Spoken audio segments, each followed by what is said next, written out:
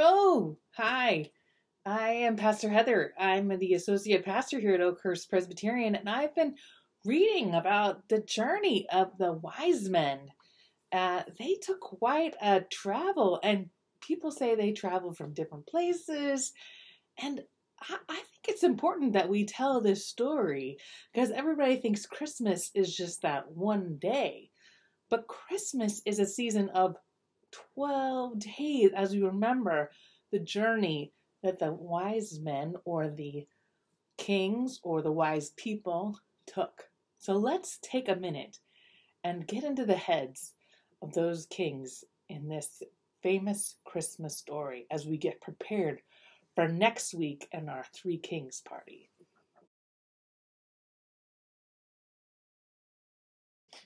Look at this scroll.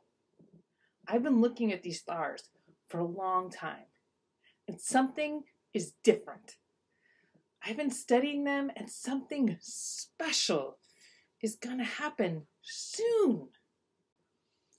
I've been looking at these stars for years, but I don't understand. Where? What do you see in these charts? I think there's going to be a new king born. I think that's going to happen the same time as the star becomes the brightest.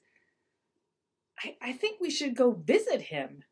If he has a new star, then he must be very, very special. Yes, we shall travel, whatever distance it takes, to go and see this new king and follow the star. And we must not go empty-handed. We must bring this baby king gifts of frankincense.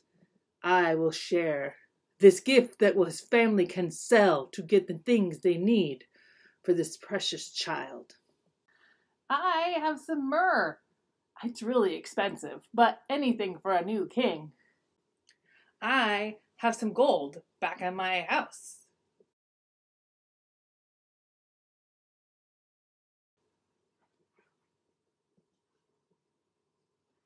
It seems like we've been walking forever.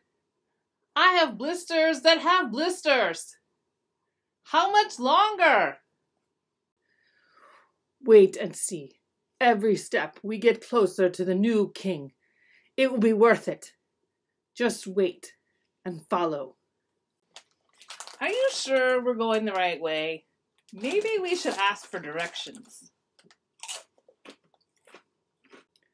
Do not worry. I have put it into my GPS.